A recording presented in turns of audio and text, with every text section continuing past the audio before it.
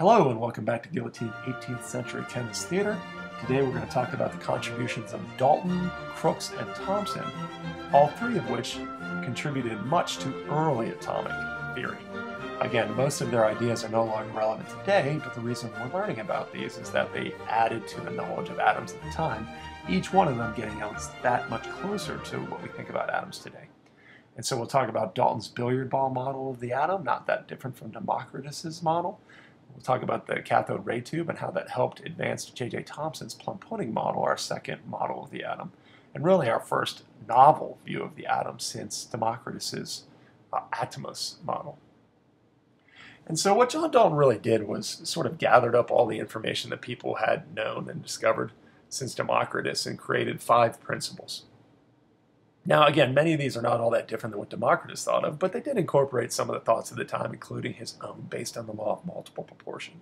But nowadays, these might not seem all that impressive, but what is impressive is that some of these have held and stood up to the test of time. So the 5 principles are that atoms are indivisible and indestructible, atomos, that given elements, atoms are the same, that different elements have different atoms, and that chemical compounds are formed by simple whole number ratios. That's akin to his law of multiple proportions, and that atoms cannot be subdivided, created, or destroyed.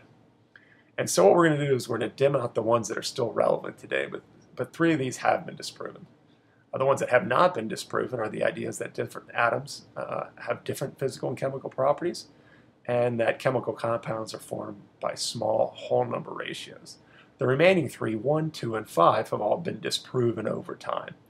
And so let's talk about some of the facts that show that these are no longer relevant. We know that atoms are divisible into subatomic particles, protons, neutrons, electrons, and even particles smaller than that. And you've grown up knowing that, but they didn't know that at the time. Number 2 sounds like an easy bet, the idea that atoms of the same element are the same, but through the discovery of isotopes, which we'll talk a little bit more about later in this unit, atoms of the same element can actually be a little different because they have different numbers of neutrons in the nucleus. Now again, you can't really fault Dalton too much for this. He didn't even know about the divisible atom, much less the idea of neutrons in the nucleus, much less the idea that there could be different numbers of neutrons in the nucleus. So we can certainly forgive him of that. And again, even 5 atoms cannot be subdivided, created, nor destroyed when involved in chemical reactions. There are many ways to change atomic composition. We do gain or lose electrons in chemical reactions, and all bets are off when we have a nuclear reaction going on. But still, 2 out of 5 from something created in the early 19th century is really not too bad of a deal. And Dalton's model of the atom would stay until technology came along, and that would advance people's understanding of the atoms. Again, atoms are tricky to study, and so the trick was to find some kind of experiment or observation at the macro level of experience, at our level of experience, that would give us information about what's going on inside atoms, which obviously we could not peer directly in. And so along came Sir William Crookes, and he created the cathode ray tube in the late 19th century. And the important thing about the cathode ray tube is that it gave an insight to what was going on inside atoms. And so what it did, it was called the cathode ray tube, is because they had two anodes, or 2 electrodes, one cathode and one anode.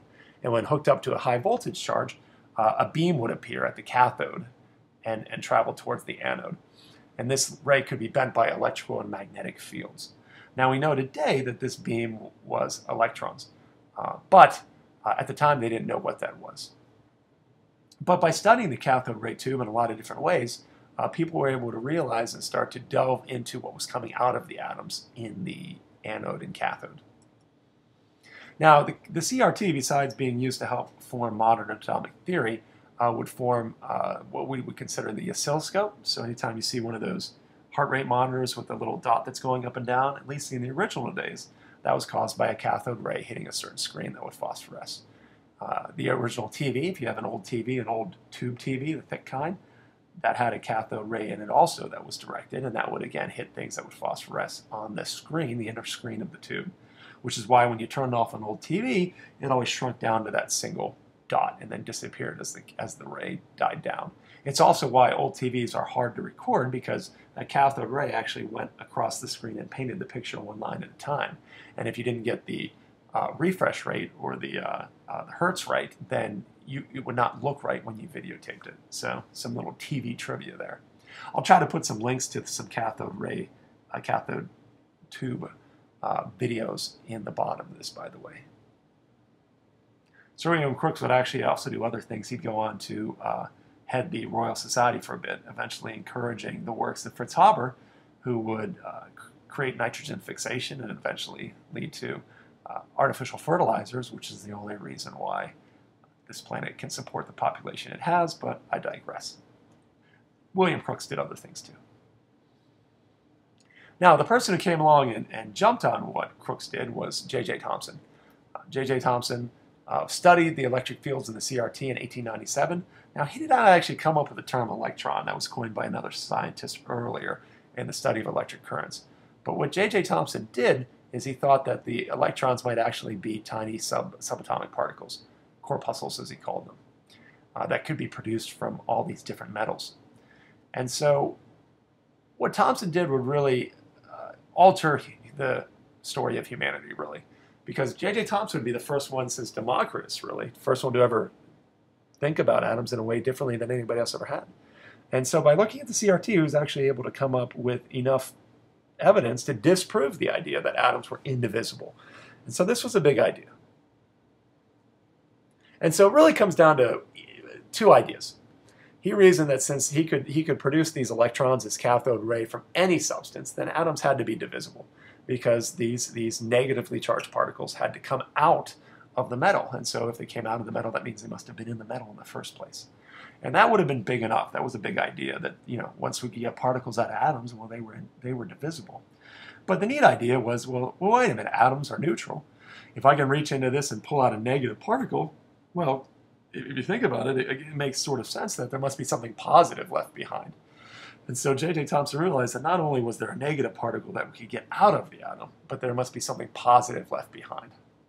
And so that ended up being really a 1-2 punch to end the billiard ball model. J.J. Thomson would experiment, he would continue looking into this, and he would later confirm the existence of that positive force. Now we know today those are protons, but he didn't know that at the time. And so J.J. Thomson came up with a model of the atom to reflect the idea that you could get electrons out of it. And so he came up with something that was called the plum pudding model. Now we don't really eat much plum pudding nowadays, except around the holidays. We call it figgy pudding in the carols. But the idea was that inside this ball of dough were raisins suspended. And he said, okay, well, atoms are sort of like this. And the electrons are not the plum's a flavoring. The electrons are like raisins embedded inside of it. It'd sort of be like if we discovered this today, we might call this the grapes and jello model, with the grapes being the electrons suspended in a hazy positive charge. Now, again, that picture might look unfamiliar because it's not our modern view of the atom. And so what that does is that leaves us to get to the next model of the atom, which will be the planetary model. And the planetary model is where a lot of people end their journey into atomic history, but it is certainly not the correct view of the atom. So why is everybody taught a model of the atom? That's not really the way it is. Well, we'll find out next time. So I appreciate you watching. I hope you've enjoyed yourself, and have a great day.